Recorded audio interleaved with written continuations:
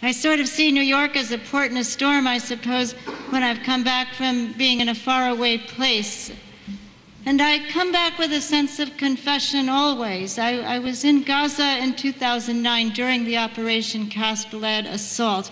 And because I have a blue passport, there's no justice to it. I can leave. I can come right back to the security, to the expectation that I won't be bombed, that I won't be looking at buildings that are destroyed, that I won't be speaking with people who are so horribly traumatized by war. And yet I'm so much part of the whoop and the wharf and the fabric of a warlike culture. And I heard in the ensuing months and years from one particular young man from Gaza, his name is Anis, how hard it's been for him because he's so trapped, because he can't leave Gaza, because he can't at all rebuild his home, and because there are so many other people worse off than him. And sometimes I know the young man feels almost suicidal. So this time I came back from Afghanistan. Same thing. I get to come back to the security, to the comfort. I'll face a cold winter with heating and with warm clothing. But I was with people in an internal displaced persons camp. The man was so angry, he said, "Do you think we like to live this way?" He hit the tent that was his shelter, and immediately the crumbling blanket turned to powder where he touched it. And they don't have enough food, and they don't have beverage, and they don't have security. But what they have are the memories of having to flee. Do you know what they call our drones? Tayari computer. And they say, Nevada. People who live on the other side of the world know where their threats are coming from.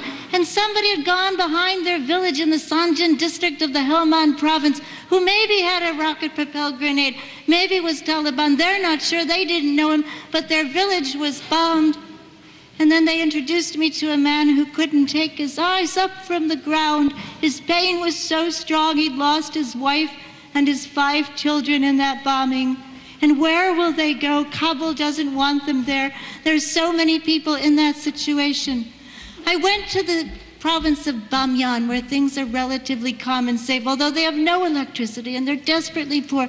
And there met with the Afghan Youth for Peace volunteers, a brilliant set of days. And before I left, they were able to be part of a Skype phone call facilitated by the Fellowship of Reconciliation. They called Anis, the young man in Gaza. They listened to his story. They said, Anis, run when the bombs come.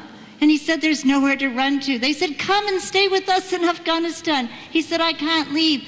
And then they began to unfold some of their stories. Let us be in solidarity with those who bear the brunt of our wars. Let us never be in solidarity with the war criminals, with the war profiteers, with those who fashion themselves as people who can live with the pain of war as though it were normal. Let us be guided by the privilege of being part of a country that was led and will be led if Malik is right. Listen to Imam Abdul Malik Mujahid. Let us be led by that man who said that we will practice a neighborliness that goes beyond town, city, race, tribe, creed, or nation state. And let us seek a way to build a better world every day between now and April 9th. We've got a lot of work to do.